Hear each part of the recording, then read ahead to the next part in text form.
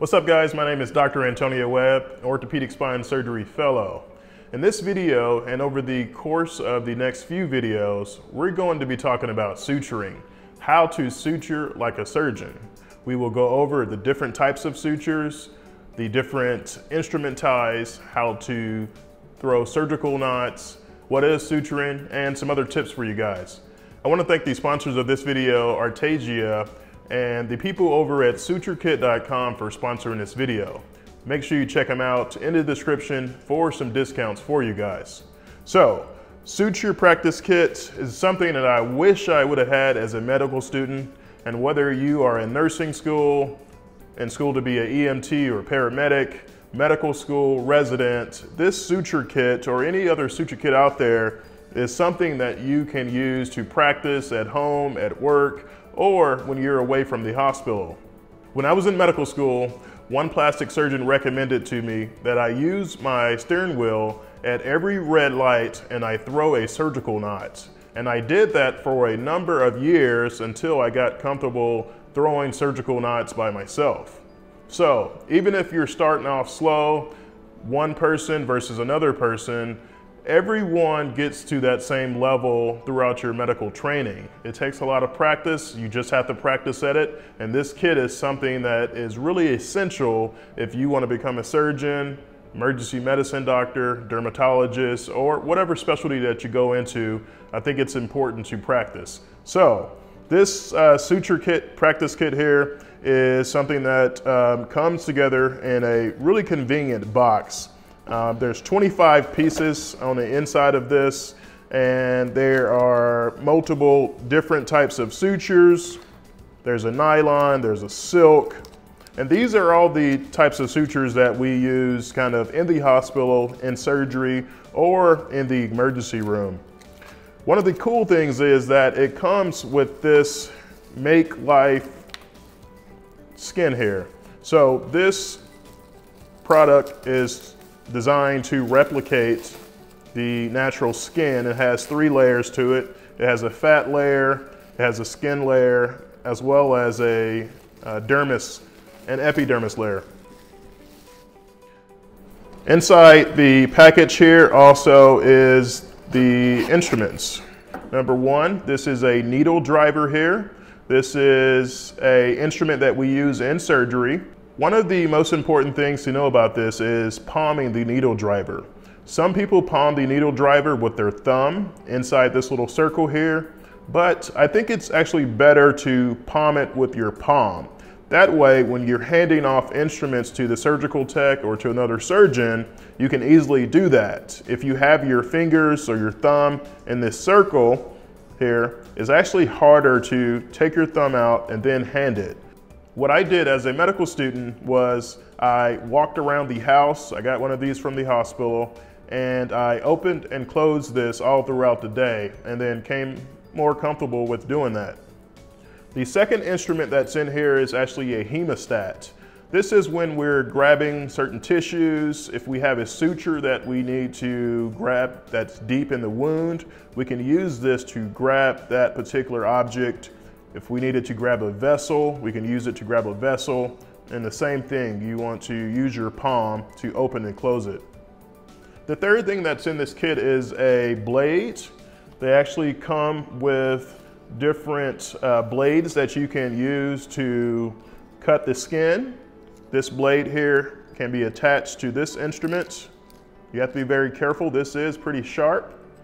So this goes on like this here, and to be careful, you want to lock it in place. So if we needed to cut the skin or hopefully not cut anybody, this is pretty sharp, so just be careful. But this is a knife or a blade. There's different sizes. This is an 11 blade. They have a 15 blade, which is smaller, but this is a blade that we use in surgery here.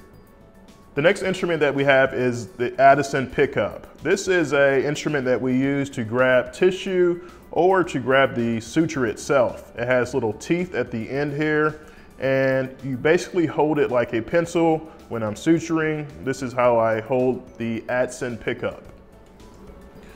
The last instrument that we have here in the kit is a pair of scissors, and this is a pretty smaller size scissors that we would use in surgery, but it's great for practicing.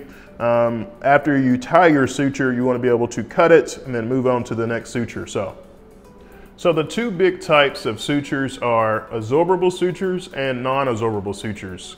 Absorbable sutures are ones that don't need to be taken out from the patient. Say for instance, the patient has a laceration on their arm and then some deep sutures are placed. These sutures can be like vicryl or monocryl. Anything with a krill on it, that's the way I kind of remember it, are absorbable sutures, and these don't need to be removed from the body. Conversely, a non-absorbable suture is like nylon or silk. These are sutures that do not absorb. They need to be taken out of the body, or sometimes we use them to ligate vessels. So this is a non-absorbable suture, nylon, silk is a non-absorbable suture, and then vicryl is a absorbable suture, which means we can place these in the patient and over time the body will absorb this suture. If we talk about the sizes of sutures, it's conversely related to the number. So a 7/0 suture or an 8/0 suture is actually a very small suture, and a 1/0 or a 2/0 or a 3/0, these are fairly large sutures. So this is a number 1. It's a fairly large suture. We use this to close the fascia or any deep kind of layers of the skin. And this is a 5/0 as well as a 4/0. So these are smaller sutures than this 1/0 vicryl here. So this comes in the kit, and it's actually good because it comes with different size and different types of wounds. In the emergency room as well as in surgery, you may have incisions or lacerations that go in different directions, and you should be comfortable and be able to suture whether the laceration is this way or this way. So when you pick up your needle driver, as well as your adson pickup, usually I hold it, like I said, in my palm, and then we have our suture here. You want to pick up your suture kind of at the 2/3 of the way back. And I like my suture to be turned this way here. So not 90 degrees, but a little bit more than that. So I think it's easier to come in and out of the skin that way. You don't want your needle driver to be very close, because when you're trying to grab skin here, this will not allow you to pick up much tissue, and you don't want it too far back towards the suturing aspect of the needle. So about 2/3 of the way back. And you see I have my needle driver in my palm here, my adson pickup in my left hand. I'm holding it like a pencil here. The first thing we're going to do is throw a simple interrupted suture. This suture should be placed a few millimeters from the skin edge here. So I'm going to use my adson pickup to lift up the skin here, and usually about 90 degrees, a few millimeters away from the skin edge. You can take it in 2 bites, which means that you go through the middle first, and then you throw another one on the opposite side, or you can take it in 1 bite. Once you have your suture and your stitch thrown, you want to pull it all the way so that this tail here is not too long and you're still able to tie the suture. So I usually leave maybe a couple of centimeters kind of out this way, because if you leave too much suture this way, you're going to be wasting suture. So I think it's important to just leave a little tail. The first thing you want to do is to place your needle driver in between your 2 suture kind of edges, right in the middle. And what we're going to do is wrap that around the needle driver twice and then grab that smaller edge. So we'll do that again, once, twice, and grab that small edge, and then you want to pull your hand in the opposite direction. So we wrap the suture around the needle driver twice. The second time you don't have to wrap it twice, we can just do it once. So once, and then you're carrying your right hand in the opposite direction to lay down that knot. Now we're going to do the opposite way to lock this knot.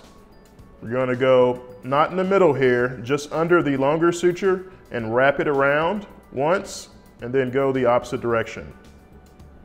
So most sutures, you don't have to throw multiple knots, but some sutures, this knot can easily slide, so you want to throw multiple knots. So we're gonna throw a couple more so that you guys can actually see what I'm doing. Needle driver right in the middle, wrap it around twice, and then grab that edge and then pull it through. We're gonna do that again. The second time, you just need to throw it once. And then the third time, it's not here, it's just the opposite. Wrap it around, grab the edge, and then that's your knot there. So that's a simple interrupted suture. So we're going to try that suture again, a simple suture. We have our needle driver with the needle. It's about 2/3 of the way back. And then our Atson pickup. You want to grab the skin edge a couple millimeters away from the laceration or wound, 90 degrees. And at this time, we're actually going to take it in one bite. Sometimes I take it in 2 bites, depending on the size of the wound. Other times I take it in 1 bite. You want to pull your needle kind of through and then curve it in the direction of the needle. You don't want to pull straight up. You want to pull it so it comes out in the direction of the needle. As soon as you pull it through the skin here, you should be able to grab the needle, but you have to be careful. This needle is sharp. So we're going to pull this through. We want to make sure that this edge here of the suture is not too long. The needle driver goes right in the middle, and then we're going to wrap it twice, and then grab this suture, and then move our right hand to the left. As you can see, the knot going down. We're going to do that again. The second time, you just do it once. Right hand goes to the right this time.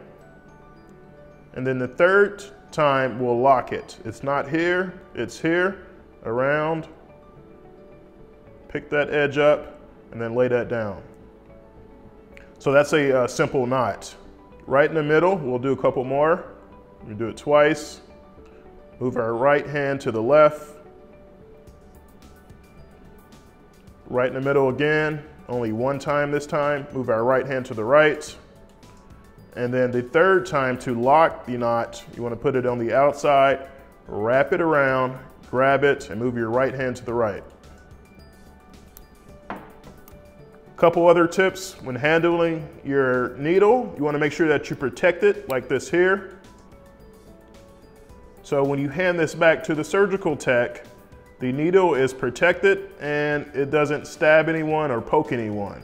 So you never want to hand back the needle to your surgical tech or to another person like this here. You always want to protect that needle. Be careful just touching the edge of the needle. You can get poked. Protect your needle. Whenever I hand this back to the surgical tech, I always let them know, hey, there's a needle that's on the table. You communicate with the surgical team, the rest of the surgeons, the surgical assists, that there's a needle that is on the surgical table. So I wanted to thank the sponsors of this video over at Artesia and SutureKit.com for sponsoring this video. Make sure you check them out. This is a series of 4 videos on how to suture like a surgeon. I hope you guys learned something, and we'll see you in the next one.